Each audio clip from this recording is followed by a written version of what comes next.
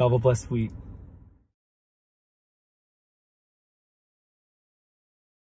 Well, greetings to my friend, Pastor Mike, your campus pastor. What a joy and privilege for me to be a part of the kickoff of this semester as you guys do the Win the Day series. We're going to talk about 7 habits, and it's going to be a little bit of a team teach, which I love. Flip the script, kiss the wave. That's how you bury dead yesterdays.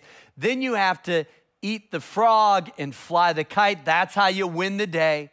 And then you cut the rope and wind the clock. That's how you imagine unborn tomorrows. And finally, habit number 7, seed the clouds. I hope, despite all the challenges that all of us have faced over the last year, and listen, so aware, especially pastoring a church here in Washington, D.C., so much racial tension, political polarization. We have our fair share of challenges, but here's what I've learned. The hardest person for me to lead is the person who looks back in the mirror at me every single day. Leadership starts with self-leadership, and self-leadership starts with daily habits. Whatever goal you're going after, problem you're trying to solve, habit you're trying to break or build, you have to do it one day at a time. You have to live in day-tight compartments. And so I'm believing for breakthroughs in your life over these next couple of weeks. Yesterday is history. Tomorrow is mystery. Win the day.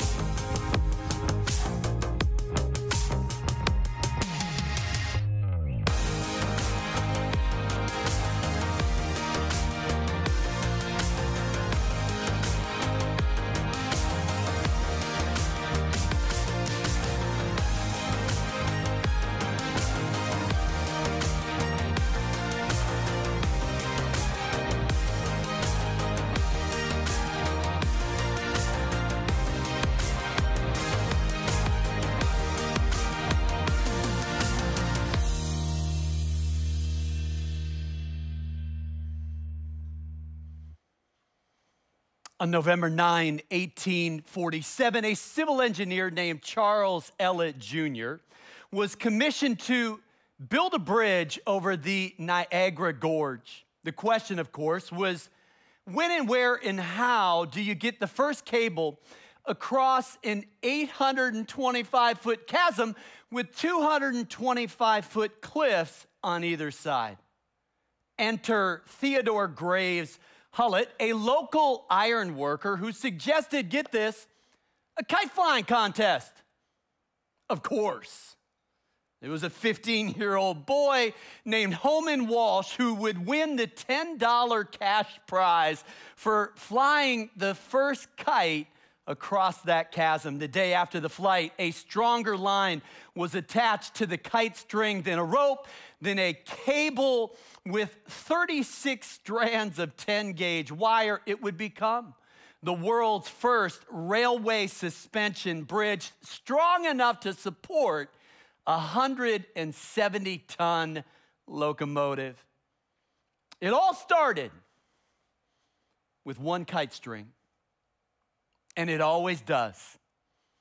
Do not despise the day of small beginnings. If you do little things like they're big things, God will do big things like they're little things. We're in a series called Win the Day. We have talked about 3 habits: flip the script, kiss the wave, eat the frog. And two messages, two habits this weekend. The daily double is habit number 5, cut the rope. You'll find it on all of our channels, YouTube, Vimeo, NCC app. But if you have a Bible, would you meet me in the book of Zechariah? We're going to unpack habit number 4, fly the kite. Let me shoot straight. I know people who say that they'll give more when they make more. Okay.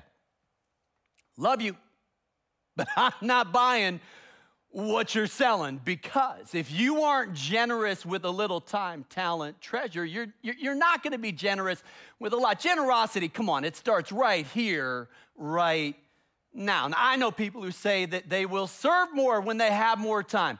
Yeah, no.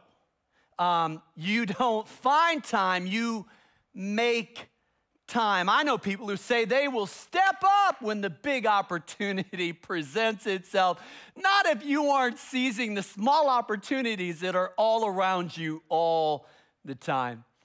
Bill Payne serves as our general manager at Ebenezer's Coffee House, but he used to train Marines back in the day. He said there's a sign that hangs in the hallway from the instructor's office to the students' classrooms at the basic school, and it says this: you don't rise to the occasion, you revert to your training. Hoorah. Here's the bottom line and the big idea. How you do anything is how you will do everything. If you're faithful with a little, you will be faithful with a lot. So go ahead and dream big, okay? Show me the size of your dreams. I'll show you the size of your God. Go after a dream that's destined to fail without divine intervention. But you can't just dream big. You have to start small, and you have to think long. That, my friends, is what flying the kite is all about. A single kite string can eventually become a bridge that connects two countries. Zechariah 4, verse 6. We're going to go verse by verse, phrase by phrase. Ready or not, here we go. Zerubbabel is the leader of this remnant, this creative minority, if you will, that returned to Judah with a God-sized vision to rebuild the temple that Nebuchadnezzar had destroyed in 586 BC. We're about half a century later, and Zerubbabel is kind of staring at all of these stones, at these ruins, and that's when the Lord says to Zerubbabel, "It is not by might nor by power, but by my Spirit, saith the Lord. Unless the Lord builds the house, they who labor in vain." Let me go first. Without the help of the Holy Spirit, I'm below average. But with the help of the Holy Spirit, all things are possible. It's game time. Who? Why? Because the Holy Spirit is the X factor. The Holy Spirit is the difference between the best you can do and the best God can do. And so let me let you in on a little secret. God wants to do things in you and through you that are beyond your ability, beyond your resources, and beyond your imagination. Why? So he gets the glory. How? By his Spirit. You can't feed 5,000 people with 5 loaves and 2 fish. Oh, but when you add God to the equation, 5 plus 2 doesn't equal 7 anymore. No. 5 plus 2 equals 5,000, remainder 12. You have more left over than you started with. It's called a multiplication anointing, and I pray it on your life. I pronounce it over your life. Would you receive that multiplication anointing in Jesus' name? Amen. Verse 7. What are you, mighty mountain? Now, this is getting good. I love this because if I'm not mistaken, he's talking to a mountain. There comes a moment when you've got to stop talking to God about your mountains and start talking to the mountain about your God. That is one way that you, habit number one, flip the script. You have to declare his power, declare his grace, declare his peace, his glory, his love, his goodness, his healing. You don't deny the obstacles or the odds. You confront the brutal facts, but you do it with unwavering faith. You don't lose faith in the end of the story, and you exercise your authority as a child of God, as a follower of Christ, and as a citizen of this thing called the kingdom of God. Now, every prayer that we pray has to meet a twofold litmus test. Has to be in the will of God and for the glory of God. If it's not, it's a non-starter. If it is, game on. July 2nd, 2016, prayed a brave prayer. And God healed my lungs of the severe asthma that I had for more than 40 years. I am 1,659 days inhaler-free as of today. You know what? Preaching with a little bit more passion, a little bit more purpose, a little bit more power, and I'll tell you why.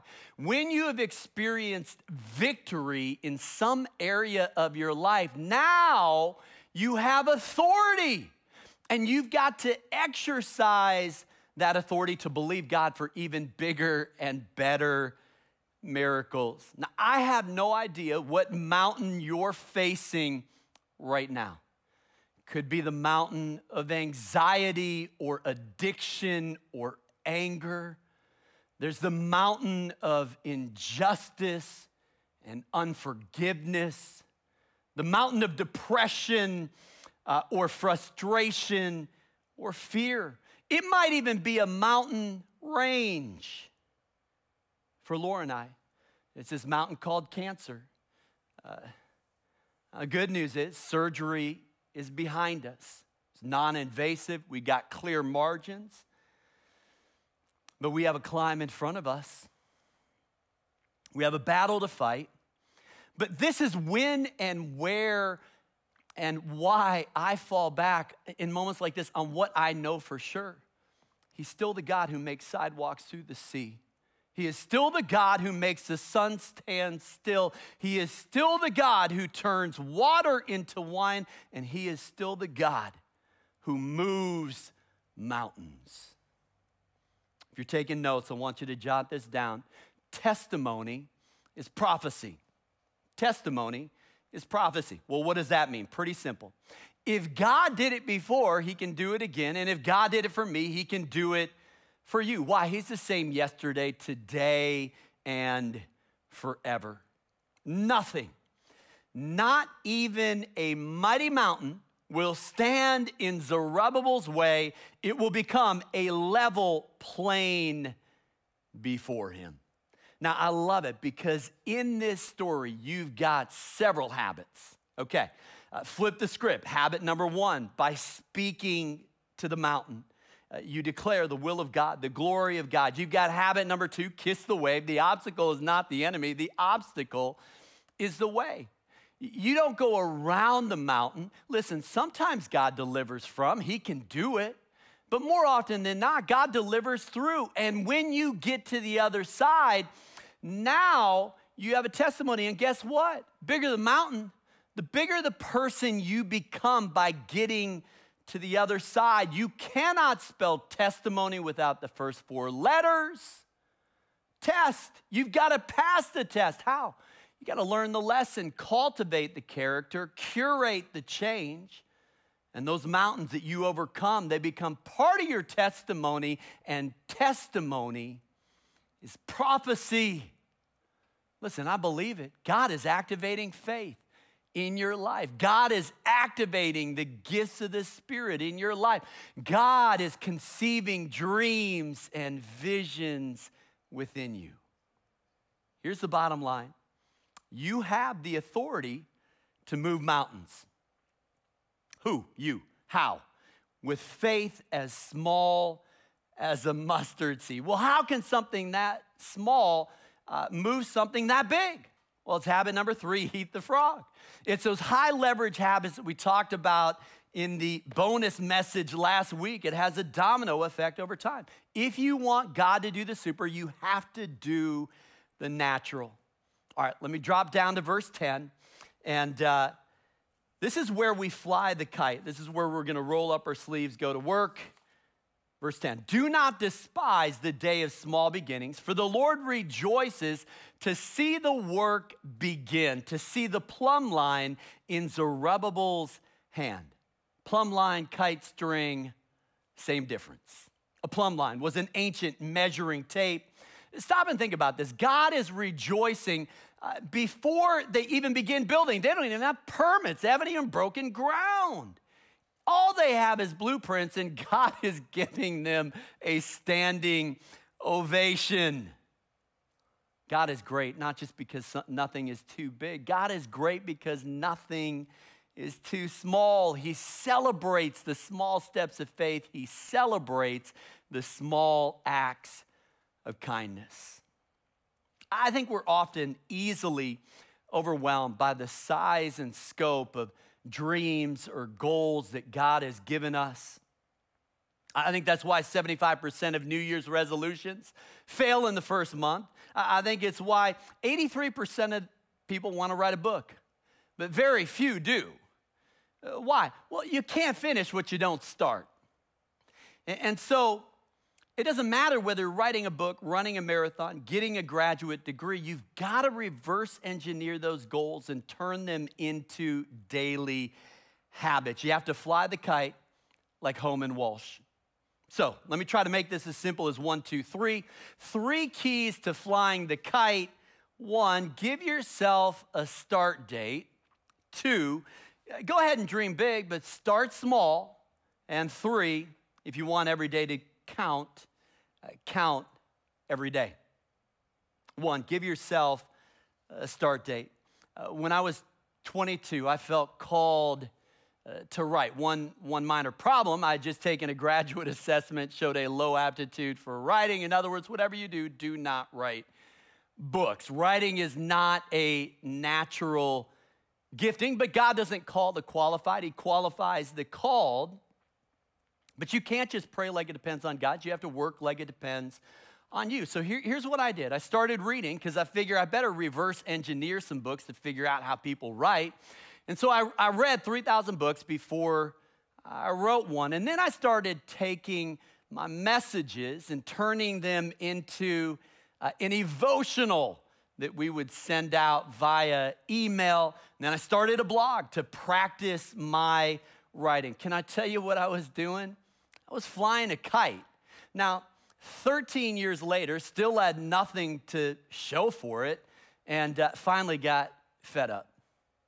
So I'm not gonna turn 35 without a book to show for it. Now, gave myself 40 days, pulled it off. Is it the best book I've ever written? No. And actually tried to get it out of circulation, but once it's on Amazon, it's forever, okay?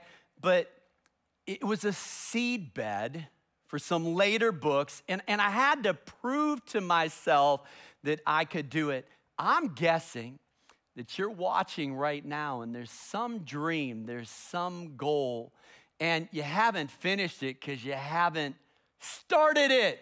You've got to give yourself a start date. And so whenever someone says to me, someone that wants to write a book, I usually ask the question, do you feel like God's called you to do this? Because if he hasn't, it's going to be really, really hard. But if he has, guess what? Delayed obedience is disobedience. And that flips the script. This is about a stewardship issue. What has God called you to do? And if he's called you to do it, you got to give yourself a deadline, but then you start by giving yourself a start date. All right, let me get a couple of excuses out of the way. 1, I'm not qualified. Oh, welcome to the club. Not enough education, not enough experience, right? You know what I've learned? God wants to use your strong hand. He gave you those gifts, but God also wants to use your weak hand. Why? Because that's where his power is made perfect. I mean, I don't know. I mean, part of me wishes it was easier for me, I guess. I wish that it was a little bit more of a gifting, but I'll tell you what, every time I ride, I take my shoes off because it's holy ground, and I'm cognizant that I need the Holy Spirit's help combining those 26 letters of the English. I'm not qualified, but I'm called, and so I'm gonna be obedient to it. 2, I'm not ready. I wasn't ready to get married. We weren't ready to have kids. Certainly wasn't ready to pastor a church. We weren't ready to go I've never been ready for anything that God's called me to do. If you wait until you're ready, you're going to be waiting for the rest of your life. If God has given you a green light, it is go, set, ready. And then finally, I'm waiting for the right situation. Aren't we all? People are always blaming their circumstances for what they are, said George Bernard Shaw. I don't believe in circumstances. The people who get on this world are people who get up and look for the circumstances they want, and if they can't find them, make them. Okay, it is what it is. The writer of Ecclesiastes said, whoever watches the wind will not plant, whoever looks at the clouds will not reap. At some point, you have to cast your bread on the water. In other words, you got to fly the kite. And so 1, give yourself a start date. Would you do that right now? Is there some dream that's been gathering dust? Is there something that's in your spirit? Give yourself a start date. 2, go ahead and dream big, but you have to start small. I biked 6 miles yesterday. Okay, thanks for sharing. Big deal, right? Well, yeah, I mean, it's not a big deal, but let me put it in context. Every year, I try to either have some kind of adventure that's gonna get me out of my comfort zone, or some kind of physical challenge that I'm not capable of doing right now. And so, I did bike a metric century, but I mean, let's be honest, we don't have kilometers here in America, and so probably ought to bike a real century, right? 100 miles, and so that's the big goal this year. And so August 28, Minneapolis, Minnesota, I will bike a century. Now, if I had a 4th key to flying the kite, it might be what I'm doing right now. Can I tell you what I'm doing? I'm going public. Okay, one of the advantages of being a preacher is I use you, okay, to hold me accountable. In 2017, I said, I'm gonna run a marathon. There were so many times, I am not gonna run a marathon. Oh, wait, I said I was gonna run a marathon. And your pastor felt like maybe, just maybe, he should keep his word. Why do you think I've told you someday I'm gonna make a movie? Because sometimes it feels like a pipe dream. Sometimes it feels so far away, but if I feel like God has put something in my spirit, sometimes you have to go public. It's one reason why we cast vision around here. Okay, now we really need to do this.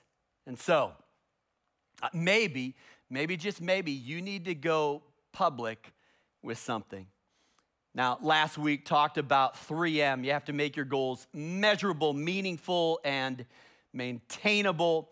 And so, I'll bike 100 miles, but here's the deal. I can't just go out and bike 100 miles. So, let me tell you how I'm making this meaningful. What I'm trying to do is model goal setting or habit forming. Our oldest son lives in Santa Cruz, California, and I'm hoping he'll ride this bike century with me. But he has a little bit of an advantage, and I'll tell you why. Because he climbed 200,000 feet last year on his mountain bike. Okay, just to put that in perspective, that's up and down Everest 3 times. And so I probably need to get in more than 6 miles to keep up with my son. But I did the math. He lives 2,341 miles from us. And so I'm going to bike across the country. No, not literally. No, not in like 12 days, okay? But between now and August 28th, just to make it meaningful to me, I'm going to bike across the country. I will log 2,341 miles. All of that to say this, go ahead and dream big, but then you have to make it measurable, meaningful, maintainable. And so start small, and then I'll add one more thing to the mix. You need to think long. If you're taking notes, jot this down. Remember the future. I hope I can do this justice. I'm just kind of pulling this out of the hat, but I think this is accurate.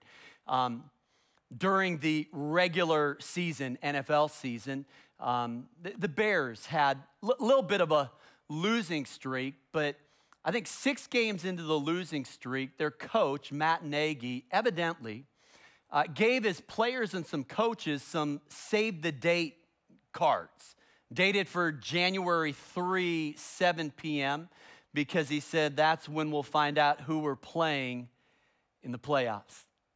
Honestly, when he gave them those cards on a 6-game losing streak, this is not looking good. But that is remembering the future. You've got to find a way to remember the future. I'll just make it personal. I'll be honest, every time I write a book, I'm tempted to throw in the towel, this is just not working. Almost every goal I've gone after, you second guess it at some point. And I'll say this, in the early days of this church, we're pastoring first year on average about 25 people, thinking to myself, is this really we could quit. And only 25 people would know the difference. Present tense. Future tense? No. We would have compromised the tens of thousands of people that this church has been able to touch over the last 25. When you count the cost, you can't just count the actual cost. You have to count the opportunity cost. If you forget the future, you trade your birthright for a bowl of stew like Esau, and you forfeit your future. No, you need to remember your future, who it is that God has called you to be, and the dream that God has put in your heart. In everything we do as a church, we've got to be thinking remote futurity. It's this idea of doing what we do for the 3rd and 4th generation. We're building out phase 2 at the turnaround, 20,000 square feet of kids ministry space, child development center. Every time I walk in there, I think about Psalm 22:31. Babies not yet conceived will hear the good news. We're going to make a difference to the 3rd and 4th generation. We're going to remember the future. All right, number 3. If you want every day to count the days. During the 2019 NCAA basketball tournament, Coach Buzz Williams asked if I would give a little talk to the Virginia Tech Hokies who were playing the Duke Blue Devils in the Sweet 16. Now, Virginia Tech hadn't been to the Sweet 16 in 52 years. And so I gave a little talk, and then he was kind enough to let me stick around for the film study and for the coaches session. And I remember 2 things in particular. I always take notes in situations like this. I want to see how different people lead. And Buzz did not remind them of their record, how many games they had played. He reminded them of how many practices they had had, which happened to be 74. Why? Because he was counting those practices, because those practices count. Then he said something that it was kind of mind-blowing to me. Almost off the cuff said that it was day 1,811 in his tenure as the head coach of Virginia Tech. Okay, let me just ask you a question. Do you know how many days you have been in your job? Who knows how many days they've held a job. I'll tell you who, someone who is making every day count. This series started, and by the way, if you have a loved one who has gone through AA and maybe has kind of wrestled with, struggled with overcoming alcoholism, I bet they know how many days they've been sober. See, you've got to count the days because it's about creating winning streaks in your life. And so the series started with a question, can you do it for a day? And the good news is anybody can do anything for a day. Then you got to get up and do it all over again, do it 2 days in a row, and you are flying the kite. So I don't care if it's a marathon training plan or a Bible reading plan. Failing to plan is planning to fail. You've got to count days just like you count calories. Absolutely critical. All right, let me close with this. 25 years ago today, the day recording this message, 19 people gathered in a DC public school. Now, first official week was the week before, blizzard of 96, left 2 feet of snow. Laura and I didn't realize, coming from Chicago, the DC shuts down with a chance of snow, let alone 2 feet. And so 3 people showed up, Laura, our 3-month-old Parker, and me. Next week, 19 people. And that first year, wow, it was tough sledding. Average about 25 people, including Father, Son, and Holy Spirit. On a good Sunday, we'd start services with 6 or 8 or 10 people in the cafeteria. Monthly income, $2,000, $1,600 to rent the DC public school. Left $400 for our salary and all other expenses. Now, we did top 40 on our first Easter, and I was over the moon. I think we might even have a picture, and so I'll be honest, this is record attendance, okay? And yes, I did used to wear a suit. All of that to say this, put yourself in my shoes. I'm looking back 25 years to the day, and I'm thinking to myself, look what the Lord has done. Do not despise the day of small beginnings. We think right here, right now. God is thinking nations and generations. We think that what God does for us is for us, but it's always for the 3rd and 4th generation. And so I don't know what goal you're going after, what problem you're trying to solve, what habit you're trying to break or build. You got to fly the kite. How? Well, give yourself a start date, even if it's the blizzard of 96. You dream big, but you start small and think long, and you bank on long obedience in the same direction. And if you want every day to count, you count the days. There are decades when nothing happens, but there are weeks when decades happen. In August of 1996, 3 defining moments, and I'll close with this. I'm walking down memory lane a little bit, but I hope that's okay. 4.7-mile prayer walk, $50 check to missions, and a $400 drum set. I can't tell you all 3 of those stories, but I really like one of them. Our worship team is amazing, and they're going to come in just a moment and lead us. We've got about 150 people on our worship teams across our campuses, I guess, during non-COVID. And last year wrote and recorded this amazing album, The Jesus Way.